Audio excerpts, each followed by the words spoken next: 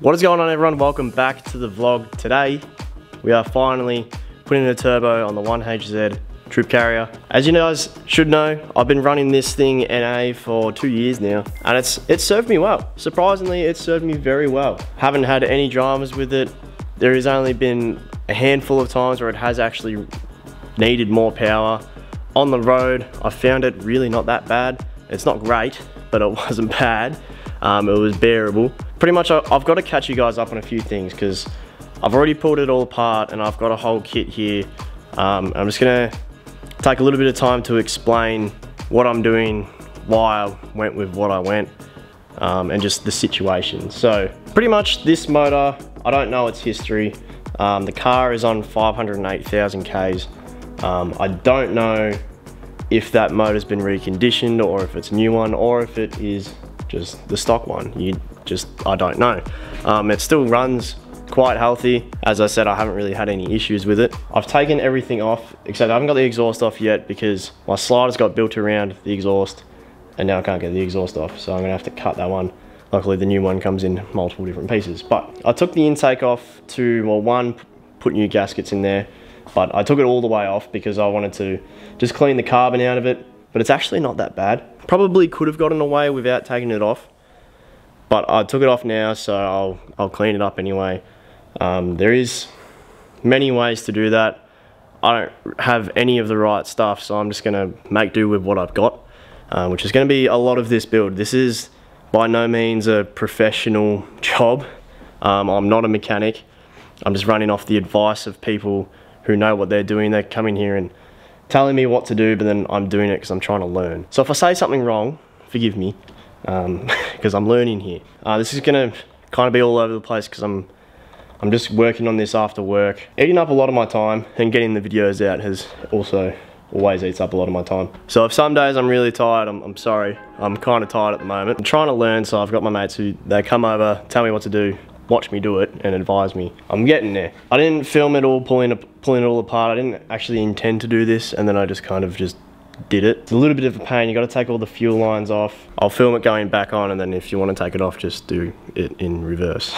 So the turbo kit is just spread out on the ground down here. Pretty much I bought it secondhand off another Troopy bloke. He had this on his Troopy. He's just changing his whole setup, which is good because I got everything pretty cheap, which is the reason why I went with this kit. So it's a DTS turbo kit. I know there's lots of other things you can go, but this was cheap. It came straight off the same car, and I can just put it straight on the same car.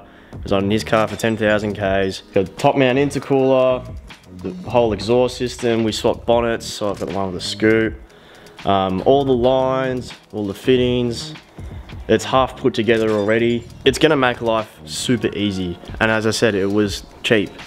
So, this is what we're looking at. Here's the top mount intercooler. Now I am gonna actually eventually get a fan to run on that, so don't worry about that because I'll explain that when that video comes out. We got the manifold with the turbo already on it. It's nothing fancy, guys. I know there's lots of people who wanted me to like go crazy with this, but that's just not what I'm after at the moment. I'm just after a bit more power without being excessive and causing damage to the engine.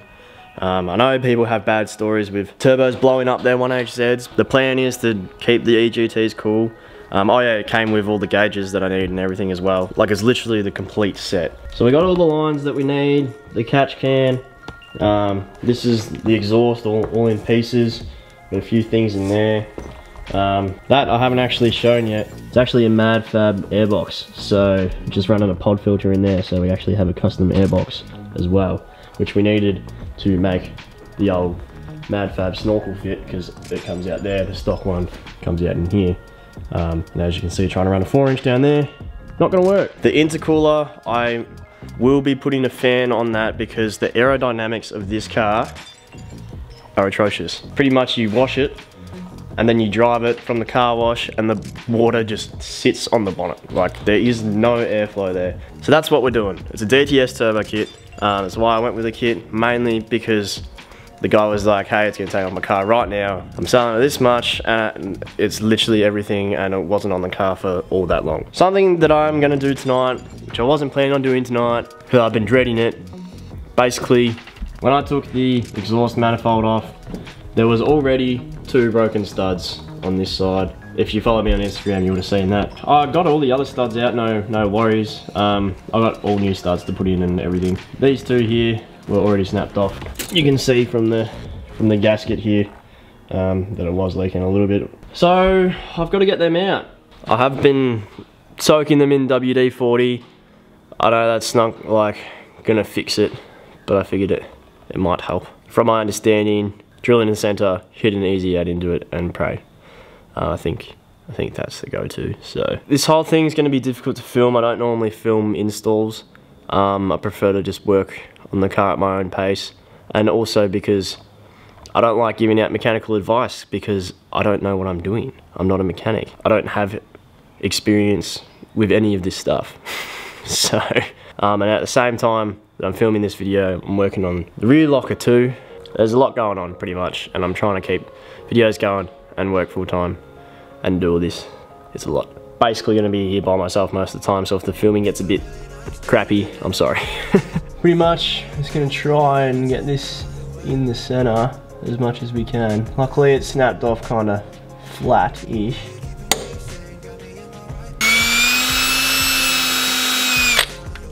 Not gonna lie, it ain't in the middle. Right, then I just got a drill bit that is slightly smaller than the easy out that I want to use.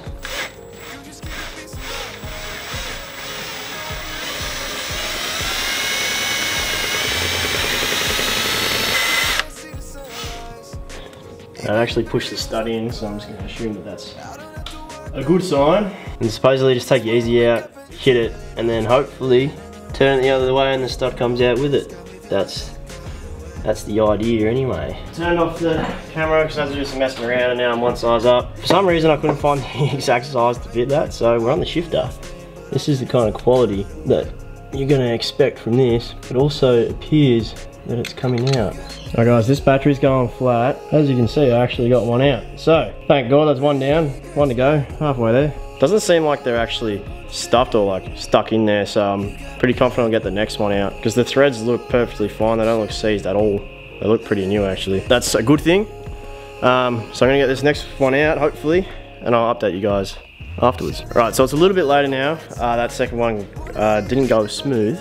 Took a bit of messing around to get, but the dogs have officially been gotten. So thank God they're out. I was a little bit concerned about that, but they're out now. I'll start cleaning this thing. I've heard that the best way is to soak it in oven cleaner. I don't have oven cleaner. I just have like degreaser, all that standard kind of stuff. So I'm just gonna do that. It's not terrible, so I'm not really too phased if it's not immaculate. As far as I can tell, there's no big build up anywhere, which I didn't really think there would be because there is no EGRs on these cars. The Australian 1HZs don't have EGRs. I don't really have a tub either that I can do it in, because I kind of used it to put oil in it.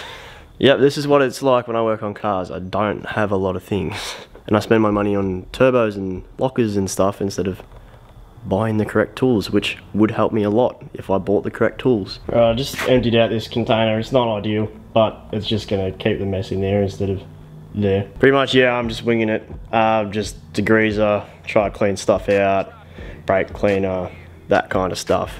And then I think tomorrow I might smash it with some high pressure water, and then some WD so that it separates with the water, and make sure it is really dry. Drier than dry. I would take some studs out. I had a 50-50 ratio with the studs on the intake manifold. Half of them came out, half of them didn't, with the nuts. As you can see with the exhaust manifold, this is the whole of the exhaust manifold, so all the studs came out with the nuts, which is nice. I guess it's better than snapping. I think I might just do it, and I'll just let you know what worked and what didn't work and whatnot. Right, it's the next day. Everyone, this is Mitch over here. Other Hello. Mitch, different Mitch.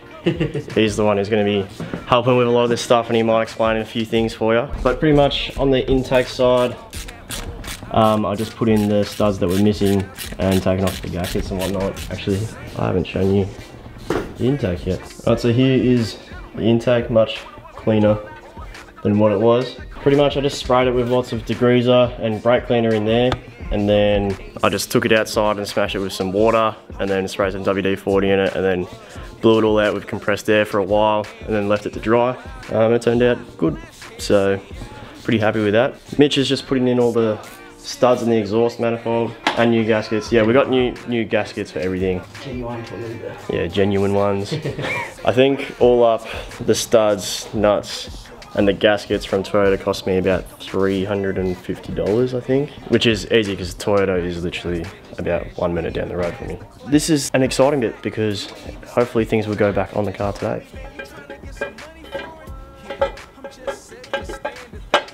Right, so we just got the intake sitting on there, just one bolt holding it on. It makes everything else look very, very dirty. Mitch has actually just ducked home to get a saber saw because I don't have one. Pretty much I've got an issue.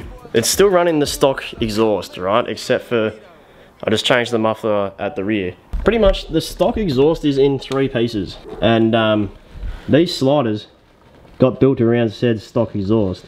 And I cannot get the exhaust out, so we're just gonna have to cut the exhaust up to then get it out, because to get this slider off, you gotta take the rear bar off to get the rear scrub bars off to then get the sliders off. So it's a big job to get that off. So pretty much we'll cut that one out, and then the new one is in a lot more pieces, so I'm hoping that we will be able to get that in. If not, we're just gonna have to buy the bullet and take everything off. I believe I don't actually have to take the rear bar all the way off. You can just kind of undo it, and then it like tilts, and then you can get the rear scrub bars off, but I'd rather not do that. This stock exhaust is worth nothing because the muffler has a massive hole in it that it blew in it somehow. So that's worth no money, so I don't really mind if I cut it up. Alright, so Mitch has just cut out the exhaust, and this is what I was talking about. She's good. This is the reason we're going turbo. Yeah, it's the whole reason. This like is barely even connected. I know you want to smash it. Yeah, so the muffler was not really muffling much. I don't reckon it'll go. Oh.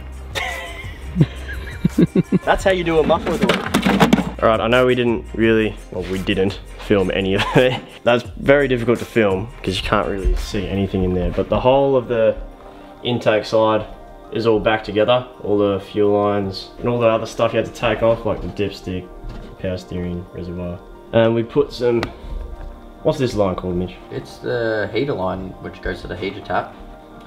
They've literally just teed into it and put just a braided hose into it. Nice coolant feed for our turbo. Ooh, very nice. Ooh. This is what I mean by like the kit was all together and makes it easy. Like we just put that in, the fitting's already on it, it's all the right lengths. It makes it very simple, doesn't it? Very, very simple, and it literally, like, it's been like that for a while, so it has its own natural kind of turns and bits and bobs, so you can literally just like sit it where it's going to be sitting, and it just wants to be there naturally. It's not you're bending it around something, and it still wants to continue straight. This is like that, so literally probably the most plug and play turbo kit you could get.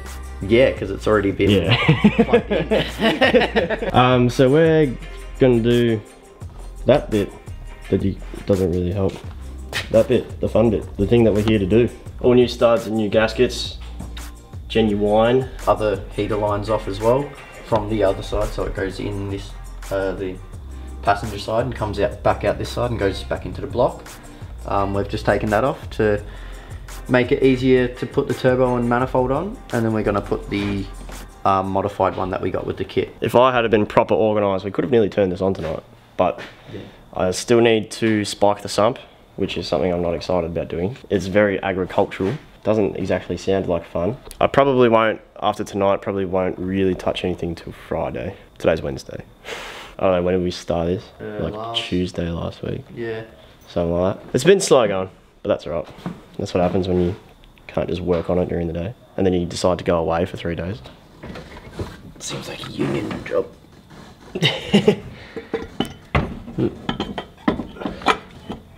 So mine kind of twists because it's a 2-piece manifold. There we go. Lovely. There we go. That's the huge whirly boy. That's so small. But But it's on there. My 1HZ is panicking right now. It is sweating. It is sweating. It is sweating. It's excited, but it's nervous. So it's just all done up. I know I'm not filming heaps, but it's kind of impossible to film. Can't tell you how happy it makes me that everything just fits up. Oh. Lines are the right length. So good. Already zip tied together. Just always make sure it's easy to put it on.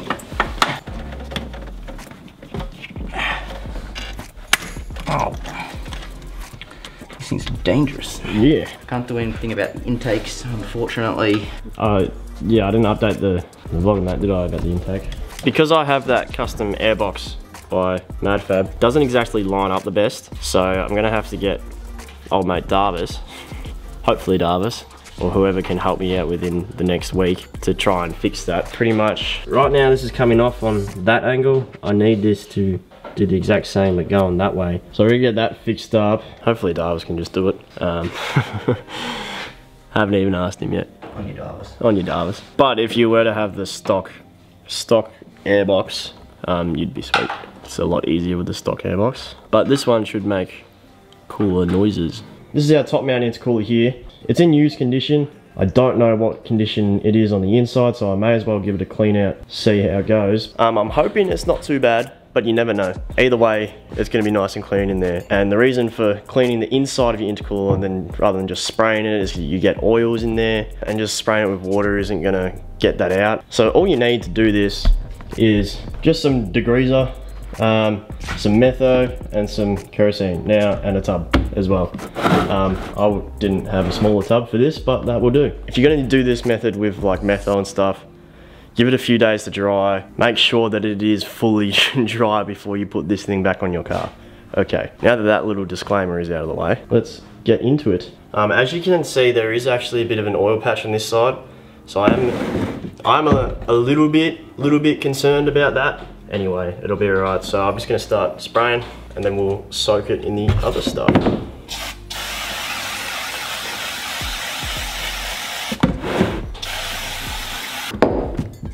Now we're literally just gonna, since we've coated the outside, literally get in here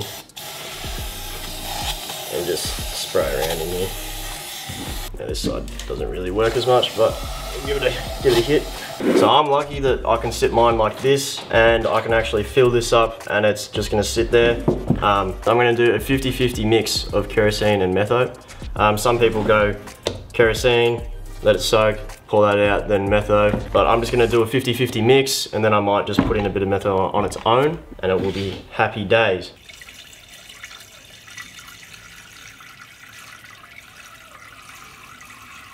We'll just let it sit for about 10-15 minutes or so. Just gonna pour it out. There's already some black sitting around it.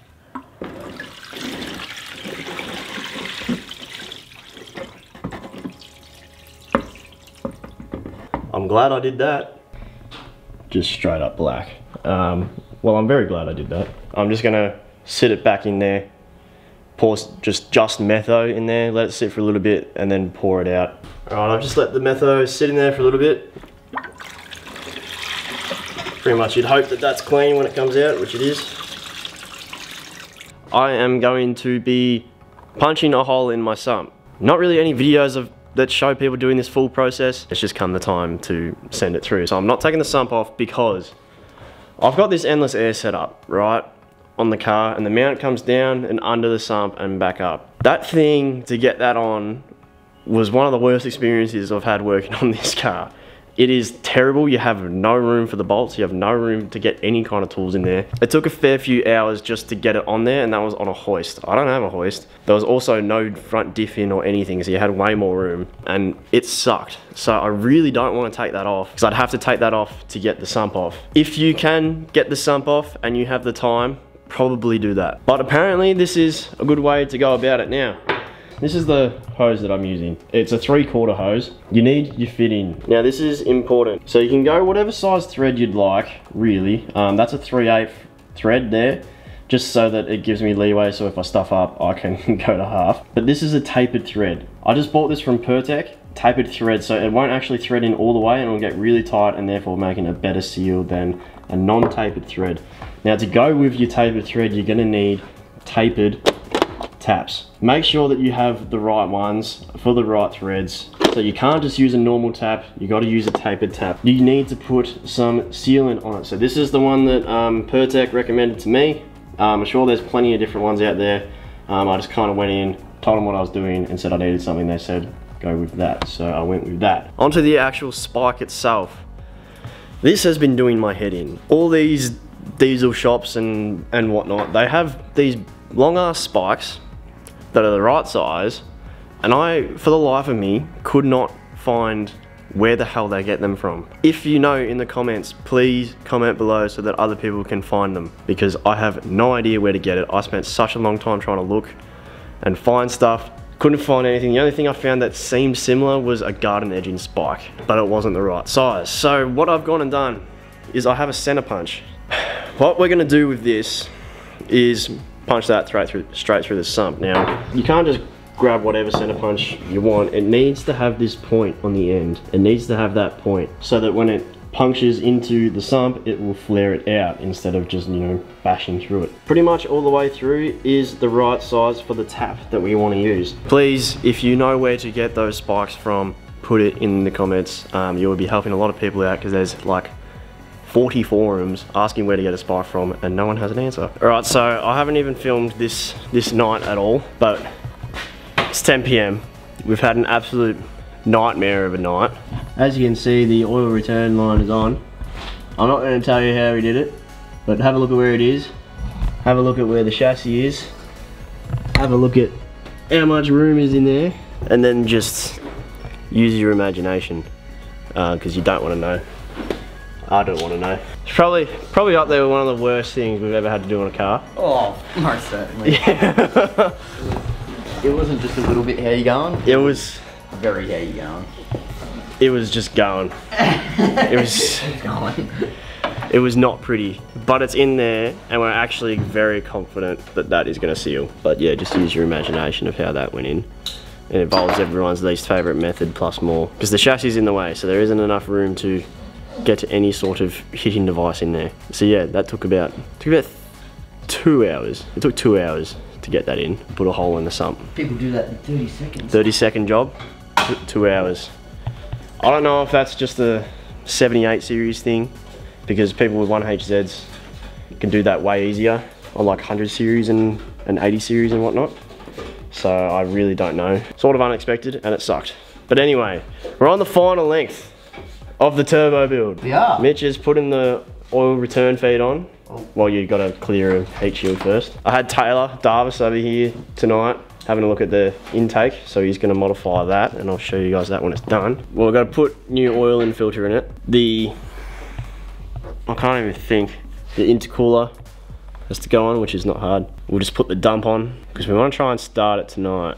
That'd be incredible if we can still start it tonight, but we'll see how we go. I might just have to update you when everything is on. It's now 10 to midnight. Yeah, it is. It's back together, except the exhaust is, we just have the dump pipe on the exhaust, which, might I add, was a mission again, but we got there. I'm not sure which one was more of a mission there. The sump. The sump? This, yeah, definitely sure. The sump. This is what we're looking at. We got the old intercoolers on, the old Turbski with no intake on. Exhaust is literally just coming out right there. I don't know if the camera picks that up. The battery's on charge because it was flat, because I definitely didn't turn my fridge off when we started this ordeal. We got oil, filter. I think we're good. We replaced the heater tap because I broke it. Vacuum line that goes to the boost gauge is currently plugged up with the screwdriver. Right, so ready?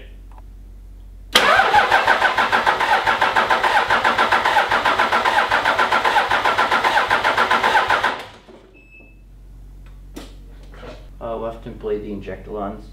You want us to repump the fuel pump? Yep. We'll have to bleed these injector lines up because we've taken them off.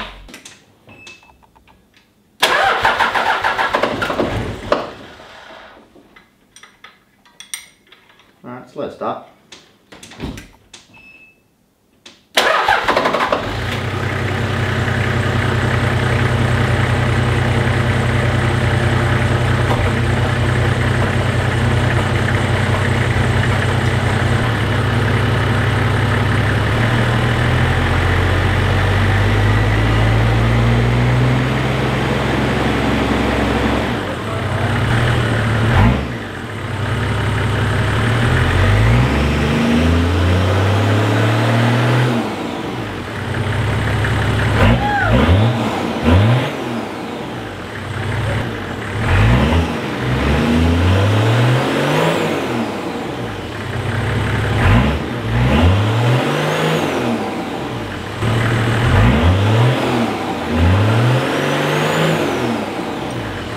Alright, I know I've done a shocking job at filming that last bit, but we put in a massive night. I have to give a big shout out to Mitch. He went above and beyond to make sure that this was done. It's all together. I've actually been driving it the past 2 days. And I have to say it is so much better. The reason why we didn't film it, one, not very entertaining things to film, just slapping stuff back on. Two, after test driving I got back at like 1 in the morning. So it was a late one, skipped dinner and everything.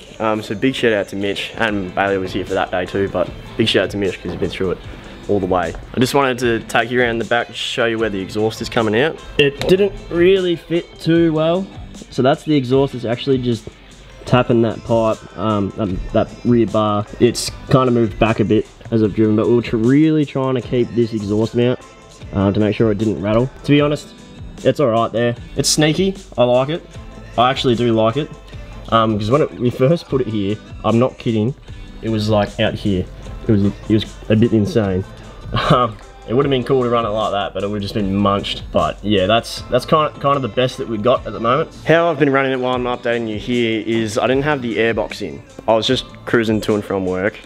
So this is the setup that we've had to deal with, is just a filter smacked on the end. Because if you remember from the start of the video, I showed you the MadFab airbox that I had made. The outlet pipe, it did come here like that to go straight up into the intake, but now obviously it needs to go the other way. So my mate Darvis, Taylor, you would have seen him in a few videos.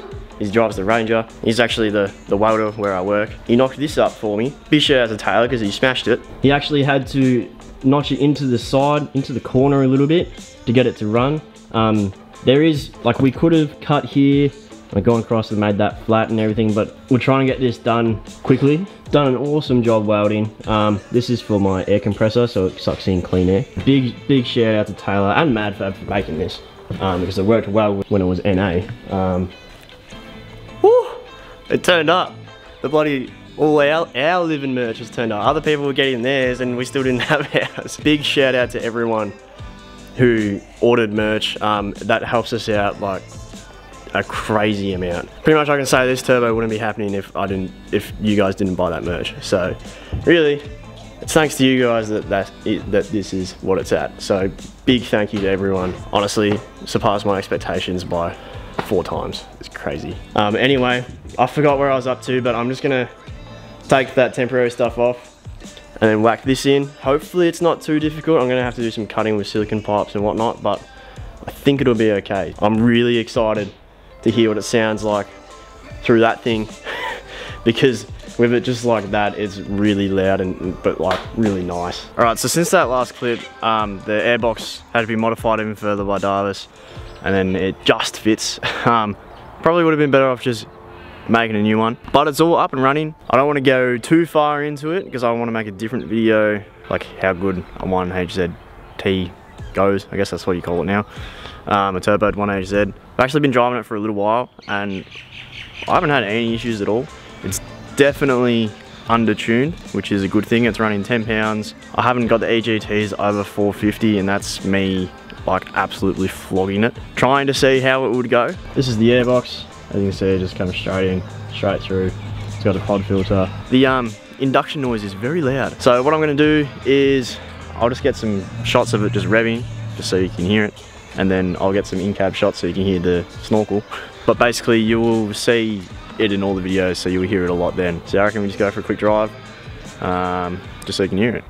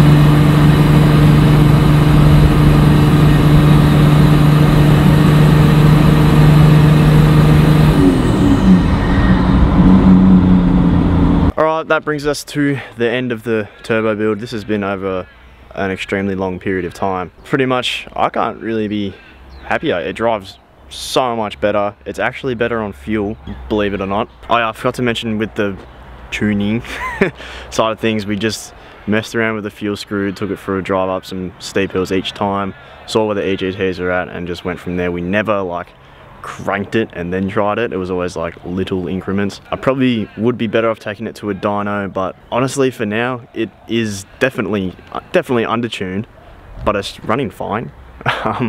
It's kind of like, it's liked it, I guess. It just seems to, it revs so much easier. It doesn't need to be flogged on the road to get it to go the speed limit. But yeah, I think I might release another video about it all. Now, future plans with motor-wise, I think I'm just going to leave it for now, see how we go. I don't want to mess with it too much and then risk it blowing up. So honestly, right now I'm pretty happy with where it's at. I'm sure I'll get to a stage where I'll start like turn up the boost a little bit or turn up the fuel a little bit. But hey, for now it's turboed. It goes a lot better than what it did before. I reckon it sounds pretty cool. The induction noise is a bit next level.